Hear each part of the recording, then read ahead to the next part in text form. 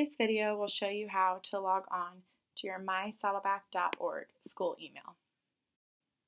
You will log in to MySaddleport at the top by using your username and password.